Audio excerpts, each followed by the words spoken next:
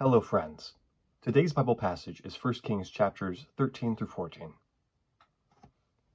A man of God came, however, from Judah to Bethel by the word of the Lord while Jeroboam was standing beside the altar to burn incense.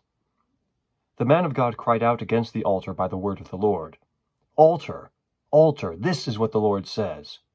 A son will be born to the house of David named Josiah, and he will sacrifice on you the priests of the high places who are burning incense on you.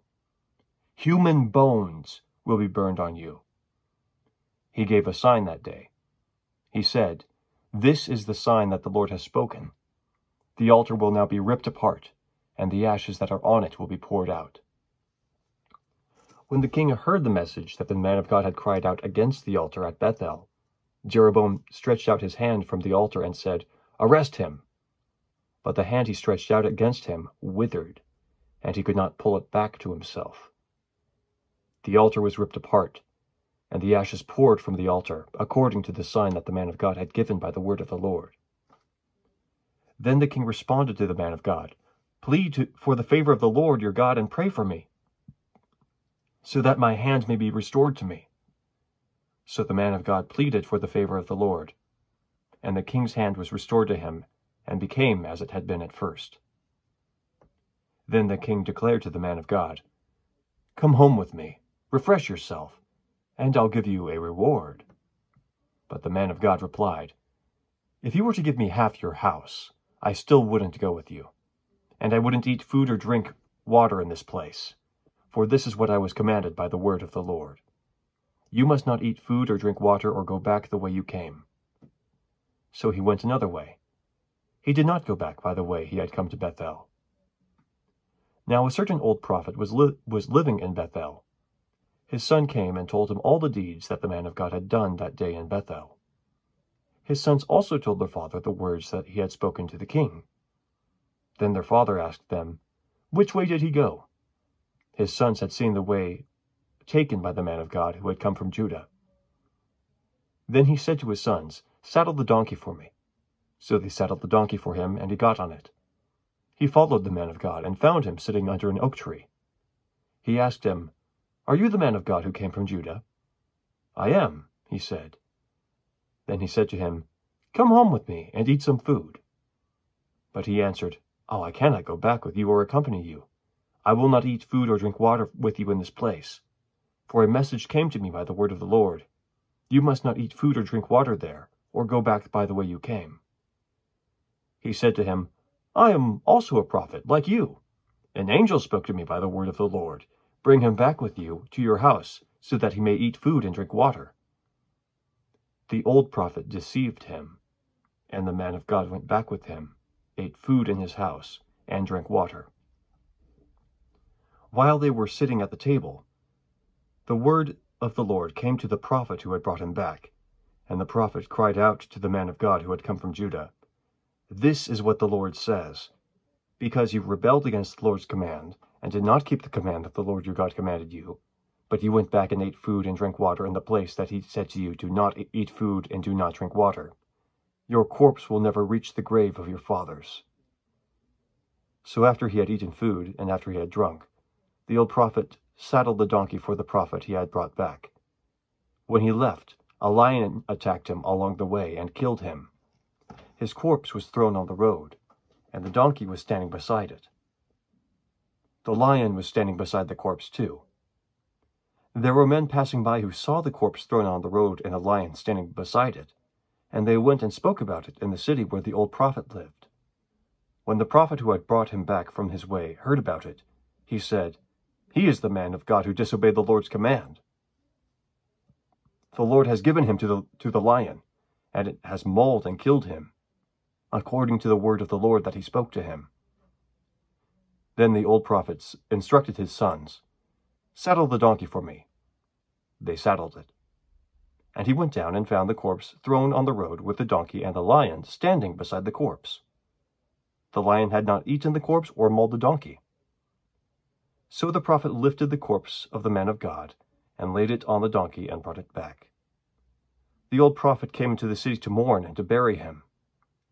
Then he laid the corpse in his own grave, and they mourned over him, "Oh, my brother." After he had buried him, he said to his sons, "When I die, bury me in the grave where the man of God is buried. Lay my bones beside his bones." For the message that he cried out by the word of the Lord against the altar in Bethel, and against all the shrines of the high places in the cities of Samaria, is certain to happen. Even after this, Jeroboam did not repent of his evil way, but again made priests for the high places from the ranks of the people. He ordained whoever so desired it, and they became priests of the high places. This was the sin that caused the house of Jeroboam to be cut off and obliterated from the face of the earth. At that time Abijah, son of Jeroboam, became sick. Jeroboam said to his wife, "Go disguise yourself, so they won't know that you're Jeroboam's wife, and go to Shiloh. The prophet Ahijah is there. It was he who told me about becoming king over this people.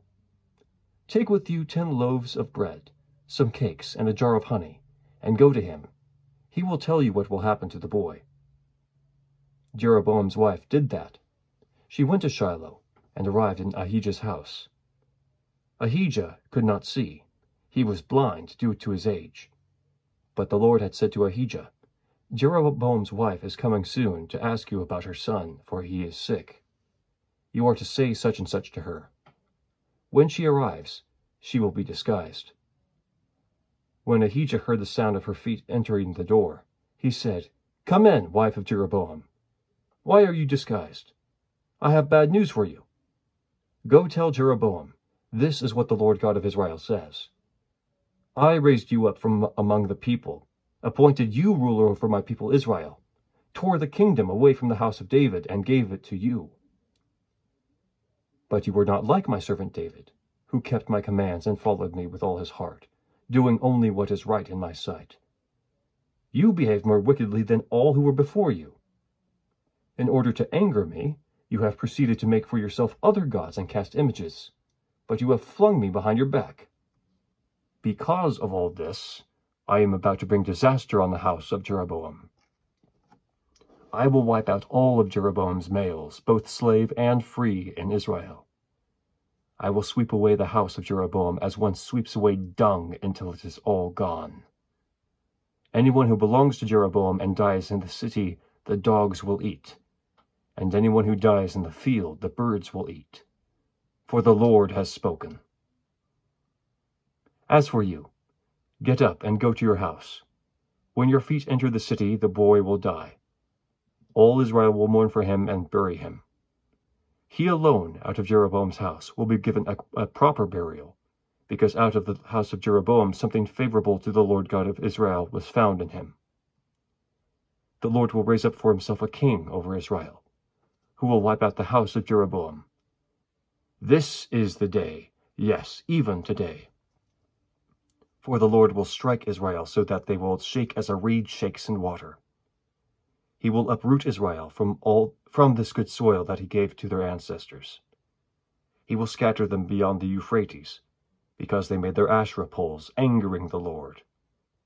He will give up Israel because of Jeroboam's sins that he committed and caused Israel to commit. Then Jeroboam's wife got up and left and went to Tirzah. As she was crossing the threshold of the house, the boy died.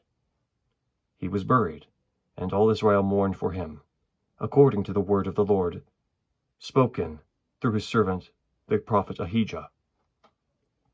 As for the rest of the events of Jeroboam's reign, how he waged war and how he reigned, note that they are written in the historical record of Israel's kings.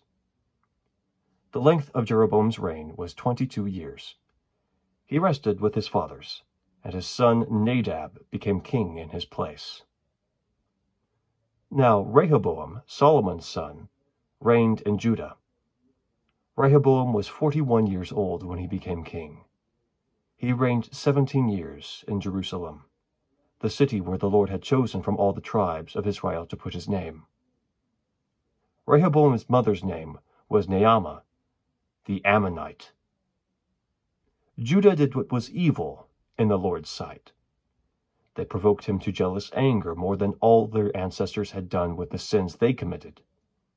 They also built for themselves high places, sacred pillars, and Asherah poles on every high hill and under every green tree. There were even male cult prostitutes in the land. They imitated all the detestable practices of the nations the Lord had dispossessed before the Israelites.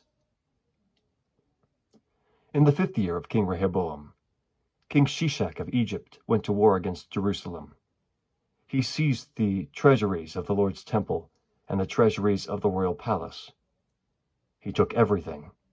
He took all the gold shields that Solomon had made. King Rehoboam made bronze shields to replace them, and committed them to the care of the captain of the guards, who protected the entrance to the king's palace. Whenever the king entered the Lord's temple, the guards would carry the shields. Then they would take them back to the armory. The rest of the events of Rehoboam's reign, along with all his accomplishments, are written about in the historical record of Judah's kings. There was war between Rehoboam and Jeroboam throughout the reigns. Rehoboam rested with his fathers, and was buried with his fathers in the city of David. His mother's name was Naamah the Ammonite. His son Abijam became king in his place. The word of the Lord. Thanks be to God. Have a great day.